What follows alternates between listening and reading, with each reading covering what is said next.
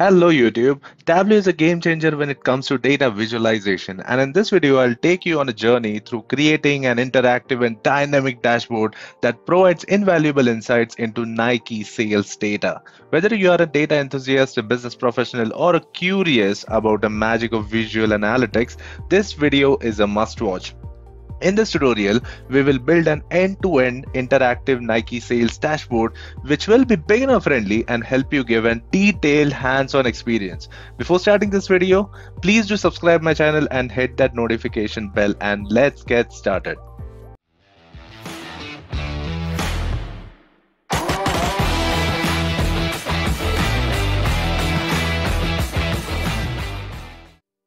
Now talking about the data we have invoice date, the date on which the product was sold. Then we have product categories like men's apparel, then we have women's apparel, we have men's athletic footwear and etc.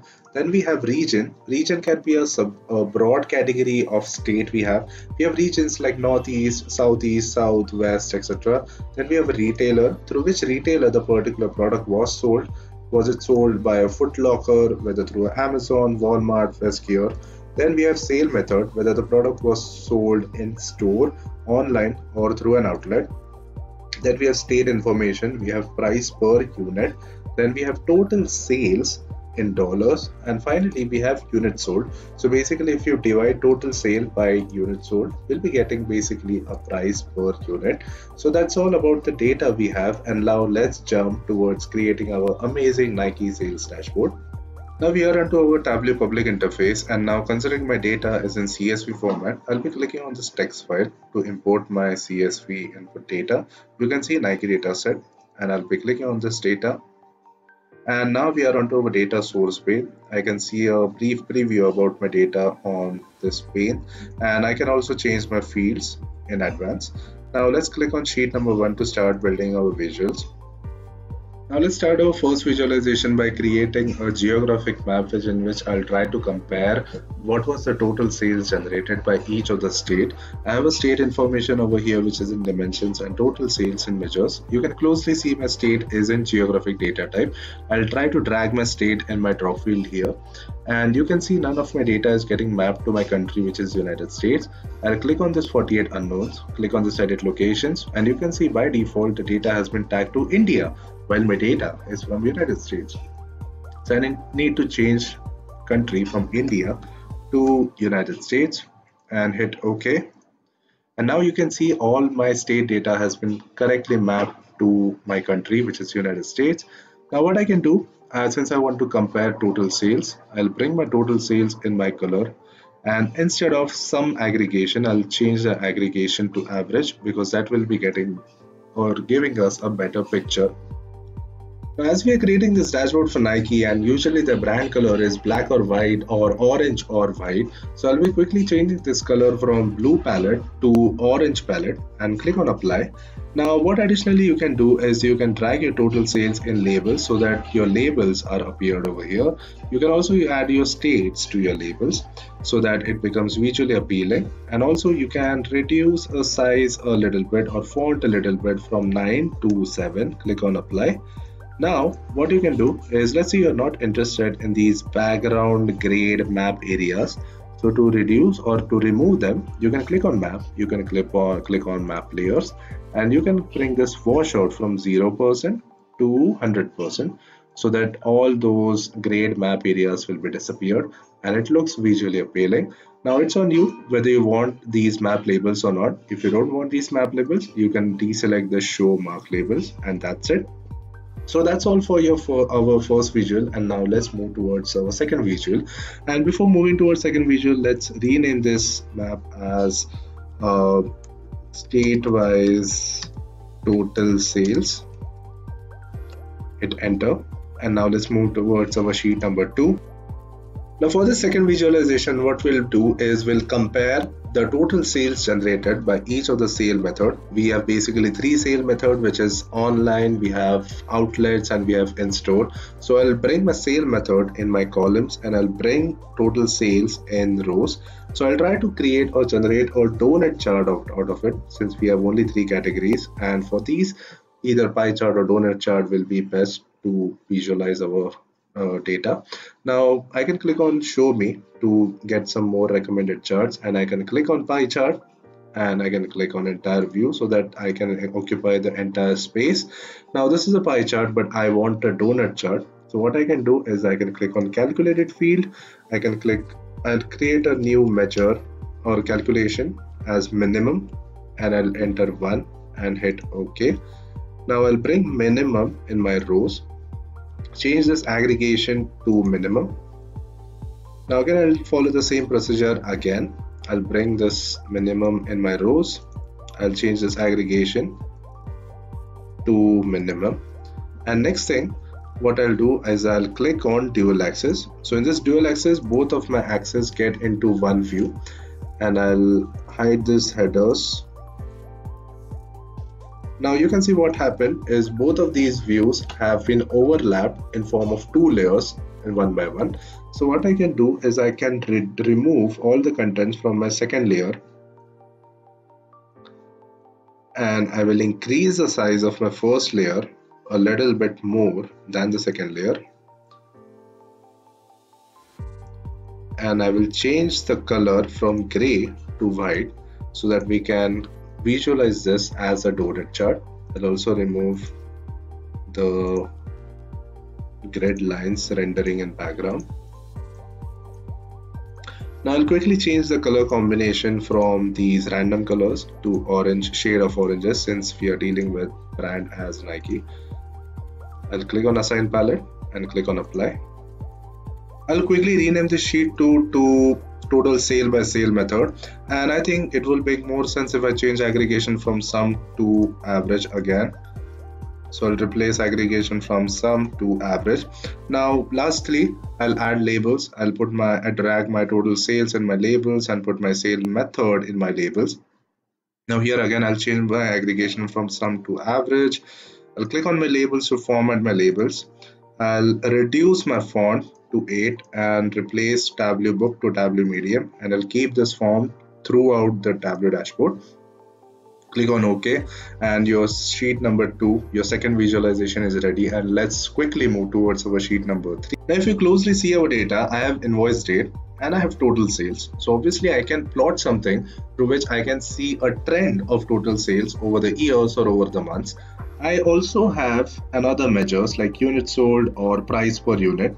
Now what if I create a visualization which will give a trend of total sales as well as units sold along with each other, so that I can compare both of these measures simultaneously. So we'll be working on that. So firstly, I'll put my invoice date over here in my columns, and I'll replace the format to month so that I'll be converting this into a measure. And here I'll be putting my total sales. So you can see a line chart has been automatically plotted. Again, I'll put my units sold besides total sales, and I'll replace the aggregation from sum to average, both in units sold and in total sales. Now here I'll be using a concept of dual axis. So in dual axis, we basically combine both the axes like we did in pie chart, so that we can compare both the measures simultaneously. I'll right click on this average sold, units sold, and click on dual axis. And here I'll hide the header. Here you can also synchronize your axis. If you observe closely, your total sales have an axis with a frequency 0, 200, 400, while your axis of average unit sold is with a frequency 0, 5, and 10. As soon as you click on synchronize axis, your axis of both the measures get synchronized with each other. Like 200 value is getting synchronized with 200, but in this case I'll be disabling synchronize axis. Instead, I'll be adding labels in my line chart so that user will be able to compare both of these measures simultaneously with the following trend. I'll quickly remove these headers. You can remove the headers by right clicking and deselecting the show headers on both the sides. And now I want to change the format of dates. So for that, you can just click on this drop down of this month and click on format. In the axis pane, you can click on dates and you can choose any format of date you want. You can click this, or you can keep it as 14 March 2021 or anything, or you can also use a custom format. Here I'll be replacing the dates with a custom format, MMM and YY. And I think this format looks much better. I'll remove the header like month of invoice date, and I'll quickly replace the colors of my chart to an orange palette and click on assign palette and click on apply. I'll quickly rename the sheet number 3 as unit sold and total sales trend. And finally what I'll do is I'll add labels. So for adding labels, you need to add individual labels to individual line charts. So here for this total sales, you need to drag labels as total sales, change aggregation to average. Now move towards unit sold and bring your unit sold into your labels and change aggregation to an average again. Now if you observe, our font size of the labels are too large, so you can reduce the font size to make it more clearer for your users. Now again, I'll remove the grid lines which are rendering in background. Click on format, go into lines, click on rows and remove these grid lines. I have reduced the font and also replaced the font from Tableau Book to Tableau Medium. And that's it for your sheet number 3, our third visualization. Now let's move towards our fourth visualization.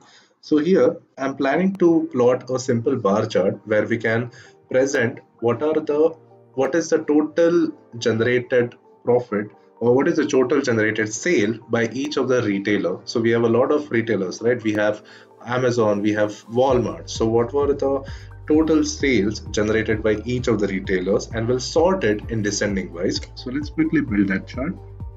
I'll bring my retailer in my columns and I'll bring my total sales in my rows.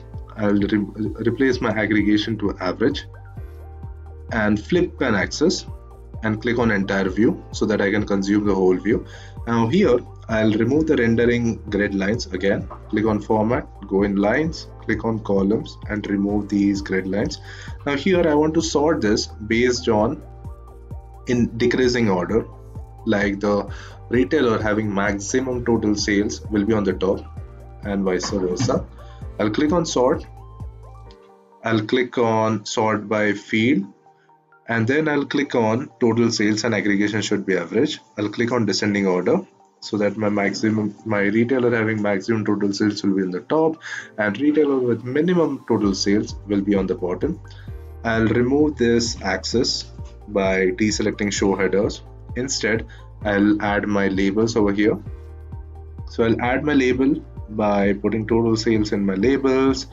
I'll replace my aggregation from sum to average. Now again, I'll reduce the font like which I did for my previous visualizations, like reducing my font to 8 and replacing Tableau Book to Tableau Medium. Click on apply. I'll quickly enable this header for my total sales and deselect my include 0 option so that I can have my relevant axis. And I'll replace my color to a shade of orange which resonates to my brand color, which is Nike, and I'll deselect my average total sales header, or I can just remove this header completely. And also I'll hide this label, field label from rows. Once all these changes are done, I'll quickly rename this sheet number 4 as retailer wise total sales. Now coming towards sheet number 5, I'll try to visualize how much units were sold of a particular product. So if you consider this product detail, we in the sheet number 5, let's drag product over here. So we have products like men apparel, women's athletic wear. So I want to see how many units of products were sold by a particular product. So for that, what I'll do is I'll plot this visual in similar bar chart. So I can just duplicate this. I can duplicate this by right clicking over here and click on duplicate. I'll just delete sheet number 5. And now instead of retailer, I'll drag my product over here. And instead of total sales, I'll bring my unit sold. And you also need to drag your unit sold into your labels.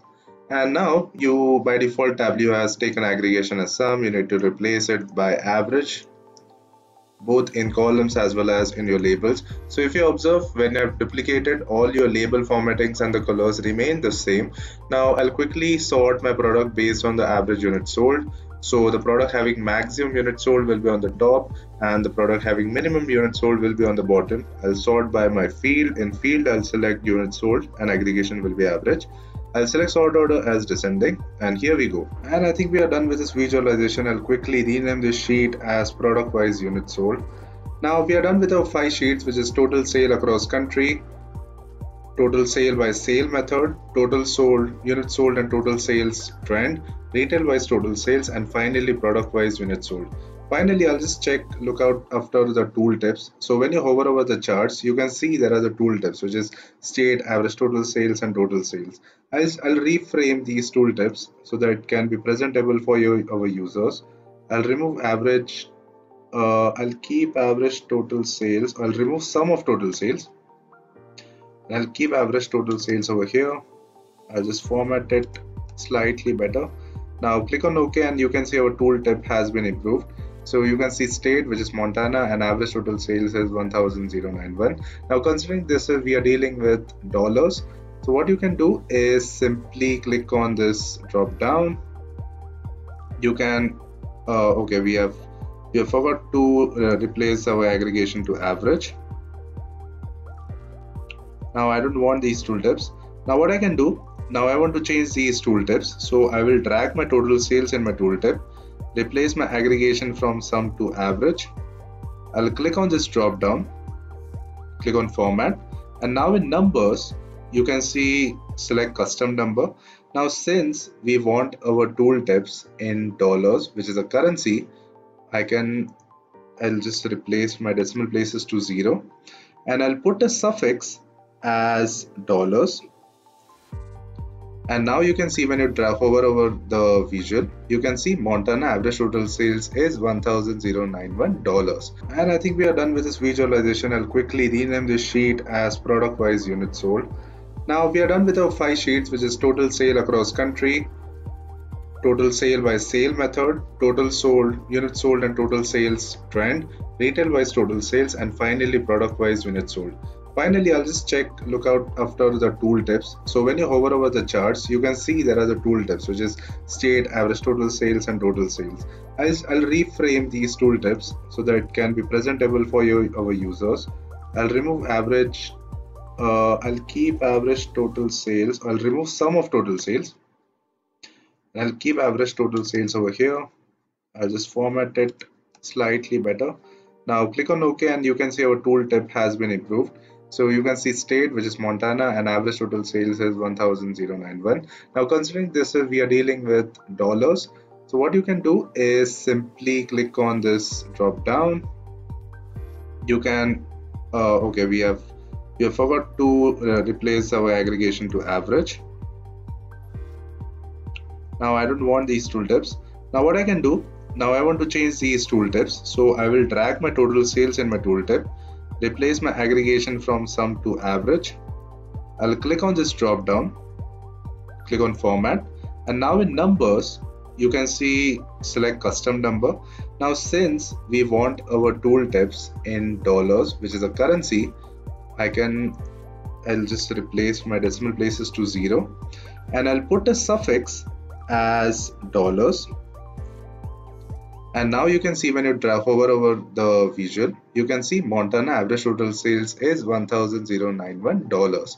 So in this video, we have seen how can we create some appealing views such as total sale across country, total sale by sale method, units sold and total sales trend, retailer wise total sale, and finally product wise units sold. So that's it for this video, and in next video what we'll see, we'll try to combine all of these 5 views into an appealing Nike sales dashboard with some amazing and mesmerizing customization and cosmetic changes. So we will end this video on this note and see you next time.